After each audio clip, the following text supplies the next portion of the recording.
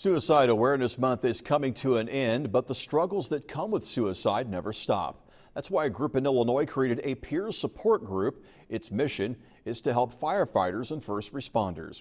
As News 10's Jordan Kudish explains, the nonprofit is helping end suicide one conversation at a time.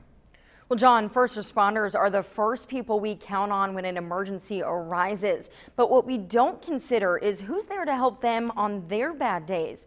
That's why the firefighter peer support group was started.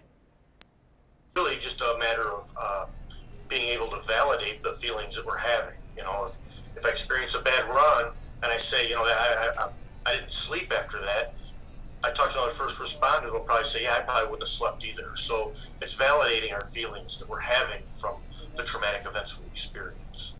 Now, over the last decade, the number of firefighters who have died by suicide have surpassed the number who have died in the line of duty. And at least 1 in 5 firefighters will struggle with behavioral health issues. This group allows first responders to confide in other first responders. It also provides a space to engage and lead to healing. Now, this group isn't just available to those who are living in Illinois. And in the next half hour, I'll tell you who else can seek help from it. Back to you.